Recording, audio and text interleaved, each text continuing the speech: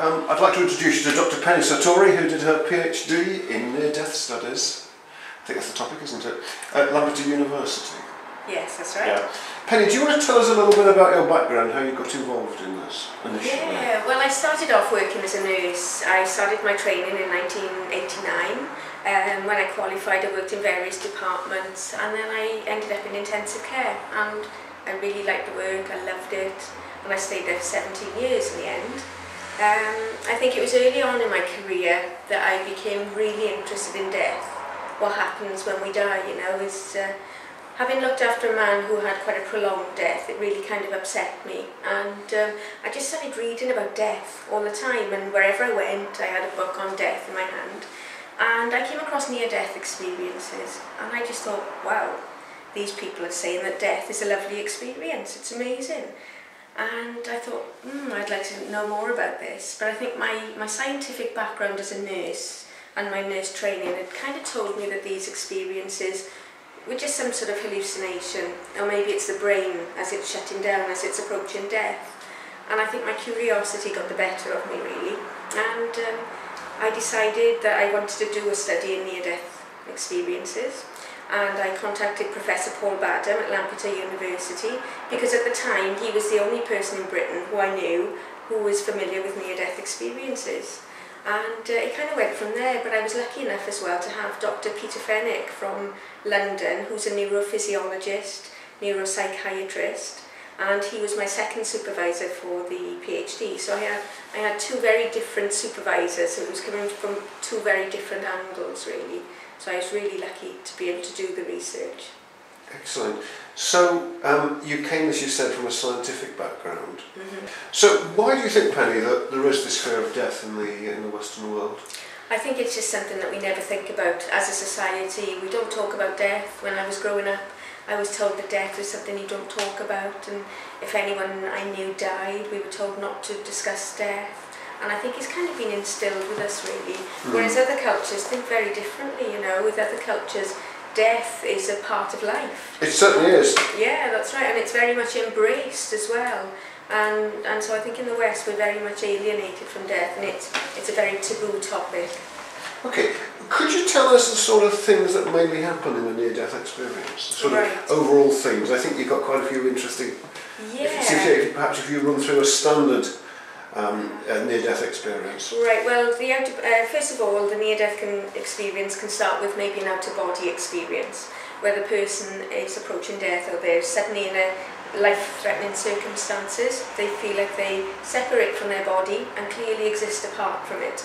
So they're looking down on the situation, and in many cases they feel that the real them is up there by the ceiling, and it's just a shell that's on the bed or on the road, wherever the body is. Then they may go through a dark tunnel towards a bright light at the end, and very often they'll feel drawn towards that light, almost like a magnetic quality. And if they get into the light, they find themselves sometimes in beautiful gardens with lush green grass, vividly coloured flowers, sometimes there's a stream in the background. And they can meet dead relatives, and sometimes they meet dead relatives or friends who they didn't know to be dead at the time of their experience. And sometimes they can meet a being of light, and this being of light can be associated with a culture. So in the West they're more likely to see images of Christ, whereas in the East they're more likely to see images of Yama, the god of the dead. And they're very happy where they are, all pain disappears, it's very peaceful, comforting, and they're very relaxed, and they want to stay there. And sometimes they're told that they have to go back, it's not their time. Sometimes they can even have a life review as well, and they can see the whole of their life played before their eyes, almost in like a panoramic view, and everything's happening at once. So they can see the significant things in their life, the insignificant things. And the interesting thing about the life review is that they can see things often from a third-person perspective as well.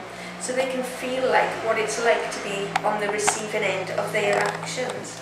There's a really good case where there was a man who punched someone, and he said he felt, during his life review, he felt what it was like to feel that punch, to feel the humiliation, to feel what it was like to be on the floor. And it made him think very deeply then when he returned to life. So you get those kind of aspects with the life review. After the experience, the person is usually profoundly transformed in many ways, and they're really noticeable transformations as well. Very prevalent, it's no fear of death at all.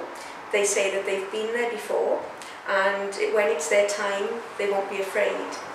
It's not that they want to die, they just say that when it's their time, they know they won't be afraid. Very often they can become more altruistic, more compassionate, more loving. Some of them even change their careers, and they completely change everything about them. Their personality changes, and sometimes their career, whereas before they're very money orientated, very materialistic. It's the simple things in life that take precedent, like spending time with their family. And then some of them change careers to become carers or nurses and things like that. So it's interesting, what you're saying is that perhaps a recognition of one's own mortality makes you live life more fully. Yes, exactly, and that's exactly what they do. Yeah. Yes. They realise that perhaps, the way I've been living my life was in a very unfulfilled way, and all of a sudden it's like they're faced with themselves totally, and everything turns around for them, and they're deeply transformed. It's interesting because the ancient Greeks used to say, know thyself. And I suppose it's a bit like that, isn't it? Yeah, it is, that's right. They literally go within and they really contemplate everything in a very acute, fast way as well. You've got to take it into consideration. These experiences are happening in a matter of seconds sometimes. A person can have a cardiac arrest, they'll be flatlined for maybe a minute or so, sometimes longer. But the extent of their experience would take far longer in real time to unfold than what it does in that short space of time that they're unconscious. And so that's a really interesting aspect of the experience as well. Yeah, I noticed, I seem to remember on all the courses I attended, you told a story about somebody where people saw a dead relative who they didn't know was dead at the time. Or that somebody sort of, if you like, had almost had a telepathic image, message that somebody they knew was dying. Do you want to tell us a little bit about anything there? Yes, there was one man in my study actually. He'd had a cardiac arrest at home and collapsed, transferred to hospital, ended up in intensive care.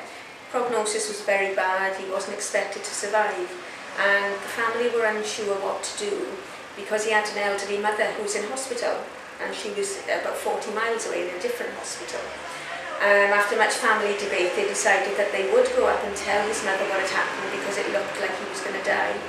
And as soon as the family approached the bed area of his mother, she said, I know why you're here, I know.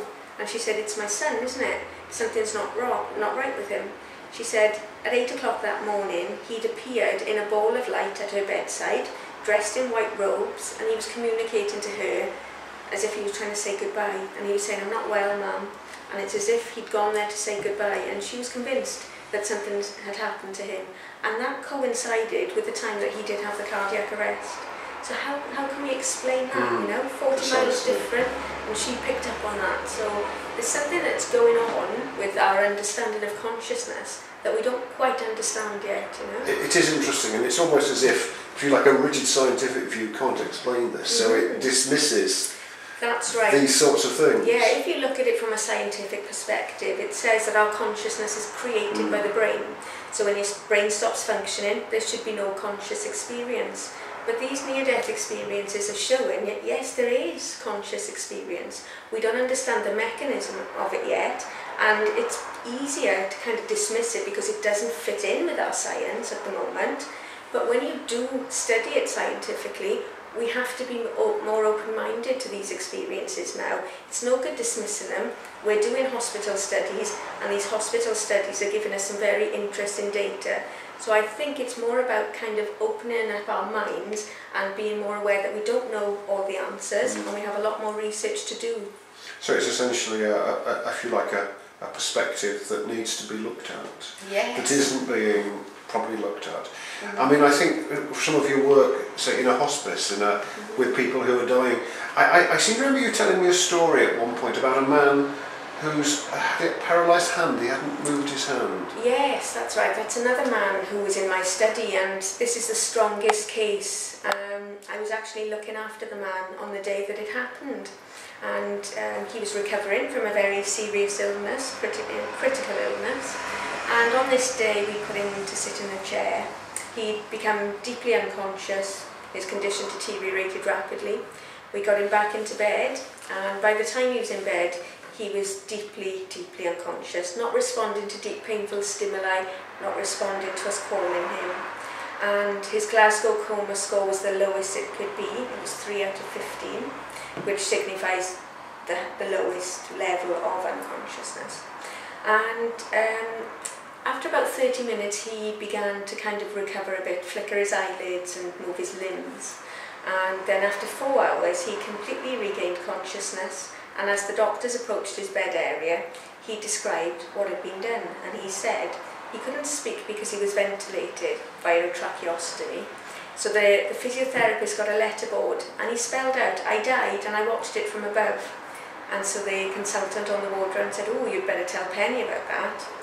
And everyone listened to what he said, and when I interviewed him, this patient described everything that we had done to him during the time when he was deeply unconscious. That was before the first 30 minutes where he started to move around.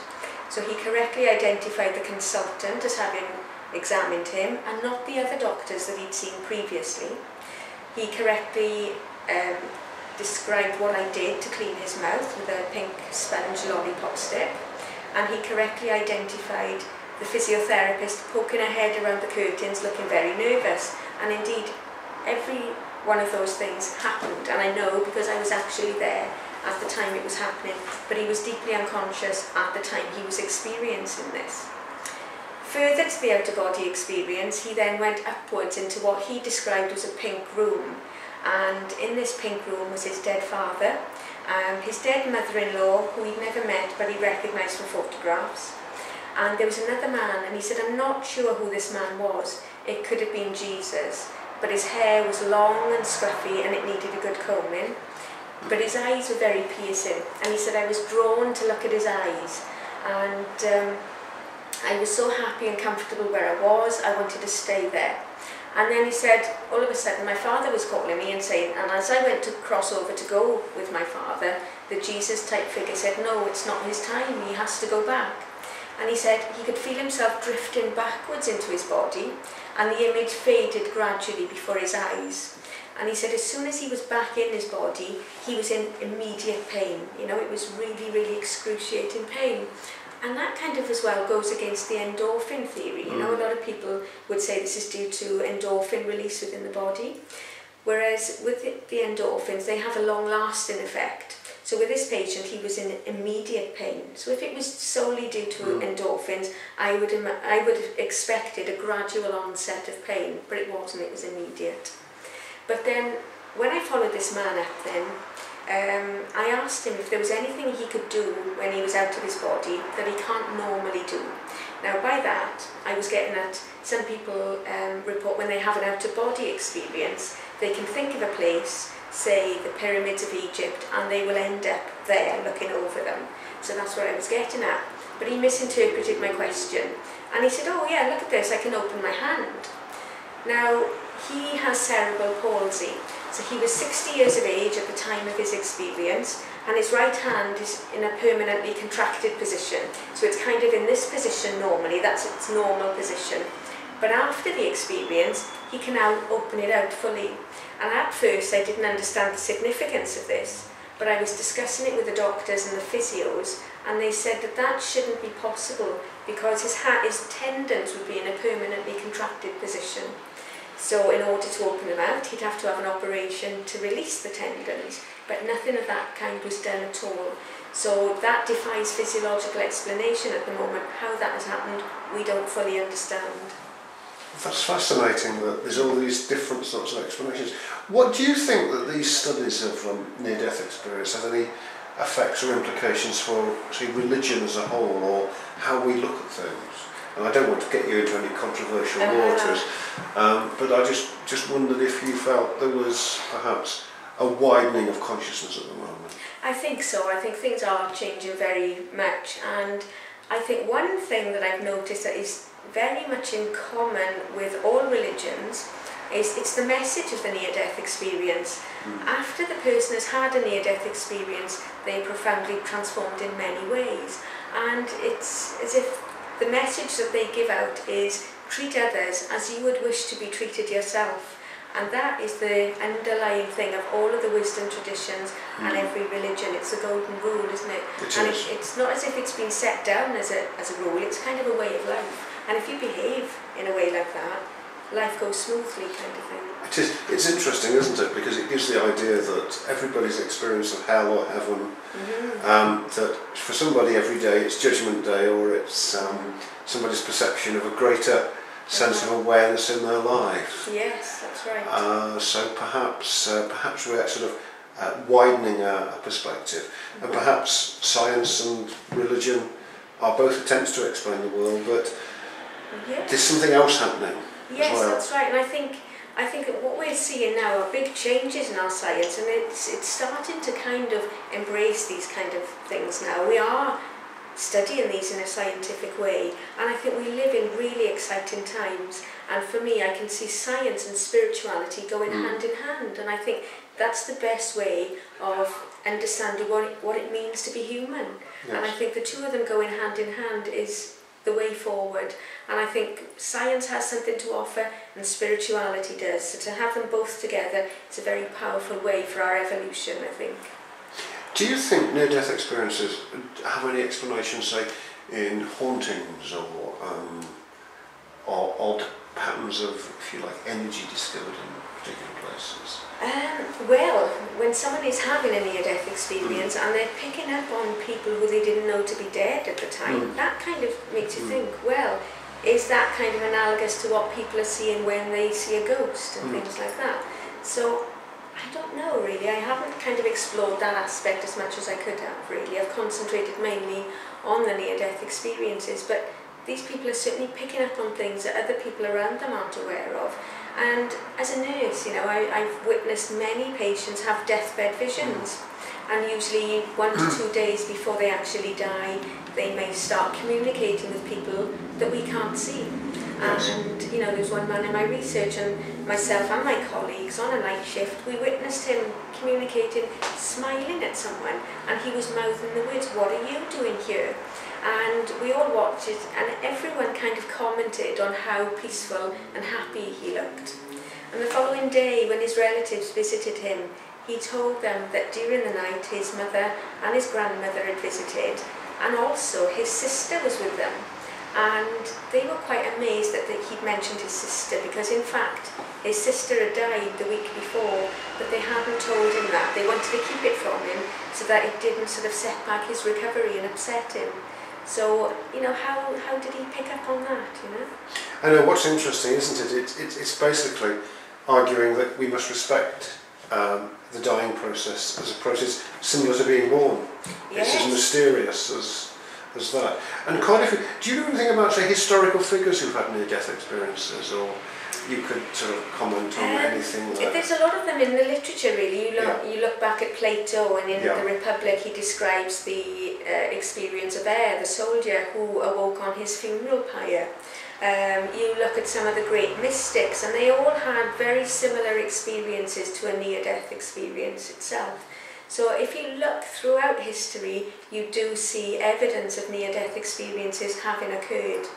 So yeah, and in the medieval literature, for example, Karol Zaleski has written a book called Medieval Otherworld Journeys, and that's full of kind of the experiences of a near-death experience, you know, interpreted in a very different way, in more of a kind of sinister way, if anything, more like very hell-like imagery in some cases. But yeah, you can see them throughout history, so they're not new, and it was only in 1975 that they became really popular, when Dr. Raymond Moody published the book Life After Life, and it's after then that they really gained popularity. But it's only in the last 10-15 years that they've actually been scientifically studied in the hospital setting, so we're making new discoveries all the time. So you said you did a PhD in this. How did you, what sort of I mean, that would have been a very, what sort of experience? How was that personally transforming? Or? Oh yeah, very much transforming. It completely changed my life, and it's opened my eyes to things that I didn't really understand, didn't think were possible, and it's almost as if I've been changed in much the same way as someone who's had a near-death experience themselves. It's really informed the way I live my life. Everything about my life is completely different, and I think I'm a lot more happier as a result of undertaking my research, and I would say I follow more of a spiritual path than I ever did before. I always used to think spiritual things were all airy-fairy, but now, having employed some of these principles in my life, it's a way of life for me now. So my life is very different, and I feel very enriched through doing my study. And I think what's interesting is that you're now teaching courses on spirituality and health and science at Swansea University. How did that come about? That came about because I met one of the lecturers, and he was very much aware of my PhD, and he kind of said, well, you should think about teaching this. And it was something that I wanted to do anyway, so I started to think about it, and I started to formulate courses then. So I wrote 2 modules, and they've been really much more successful than I anticipated, so I've really enjoyed doing it. Excellent. So if you wanted to find out more about the near-death experience, what sort of experiments, what sort of research, what sort of observations would you need?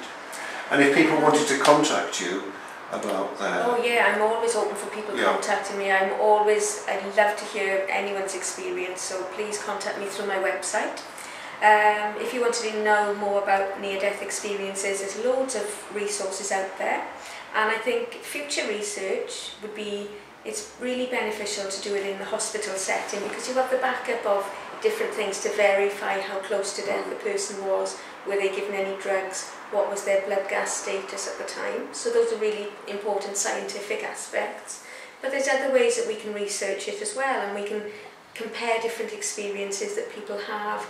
We can look at the after effects. Some of them are quite measurable as well, and something that particularly interests me is that some people who have a near-death experience appear to have changes in their electromagnetic field. And some people can't wear wristwatches for no reason. They've worked for them up until the point of their experience. After the near-death experience, they stop working, but they'll work for other people. And electrical items such as computers, kettles, toasters, they'll kind of malfunction in their presence. Light bulbs will blow in their presence as well. So that is something that is potentially quantifiable as well. So we could measure those effects, and so that is something that really interests me as well. That is interesting. It's is that sort of unknown. So what would you simply say to a skeptic who said this is all airy-fairy nonsense? Well, how would you refute that? I would really say we need to have an open mind on these things, and there's certainly things that I've come across through doing the research that has really made me think, well, I couldn't explain that. I tried my hardest to explain this or explain it away, and I couldn't. So it's taught me that I've had to have an open mind, and I think it's good to have a sceptical perspective as well. It's very important, and I think the way forward would be to have someone who is highly sceptical, working with near-death experience researchers as well, because then we can bounce ideas off each other and work together to get a greater understanding of consciousness. Yes, I think it's very interesting, because I've always been a firm believer in something else, but I try to maintain a rigid scepticism at times. I'm looking for those 20% of cases that you can't explain from other reasons. And I think my father had a near-death experience after nearly 30 years ago now, where he actually did die 6 months later, where he actually met the Greek gods at a hunting lodge, and they told him he wasn't required yet. And what interests me is that what you said is about all those different relative experiences to different beliefs and different cultures. And perhaps do you think it's likely that what's actually going on is, if you like, tailored for what we believe, how we believe it, and where we are at what particular time in history? Yes, I think it is very much so.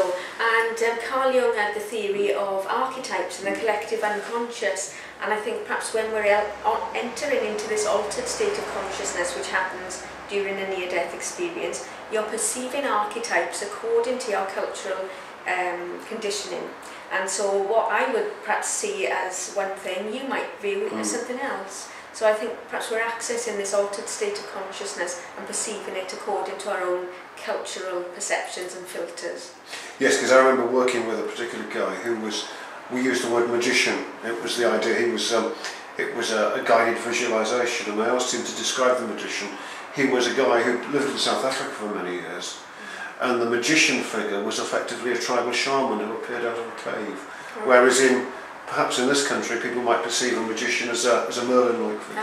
Yeah, exactly. Yeah. That's right. And I think it's interesting how that near-death experience has gradually crept into films like Ghost and so on. That's right, yes. So, you know, is there anything you'd like to finally add about your research, Penny, you'd like to tell us? I think that there's big changes coming along, definitely. You know, when I first started doing my research, when I did talks, very often at the end of the talk someone might come up to me and say, hey, I had this experience, can I share it with you?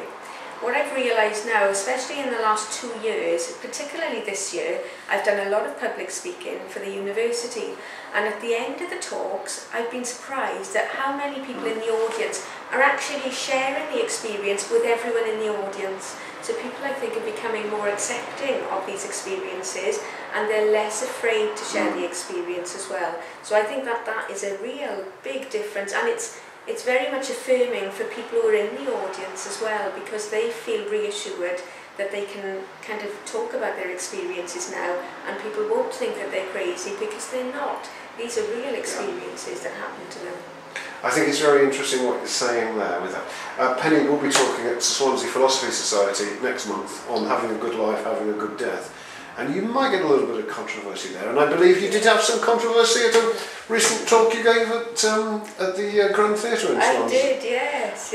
But the guy had savaged the Archbishop of Canterbury the year before. Do you want to tell us a little bit about the more hostile times?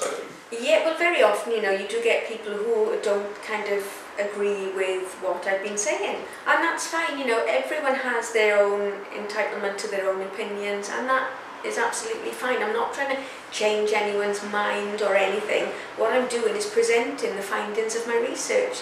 I think that they're really beneficial for other people, and people who have heard about these experiences or who have had an experience and not quite understood it have been very reassured through listening to my talks. So I'm not trying to kind of, you know, change anyone's mind or anything. It's about being open and sort of doing your own research into it and reading around the subject as well. I'm not trying to say I have all the answers. I don't have all the answers.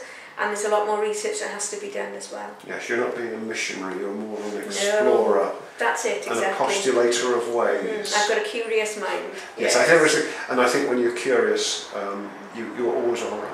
Yes. Okay, Penny, thank you very much for explaining and talking about this. You're welcome. Thank you very much.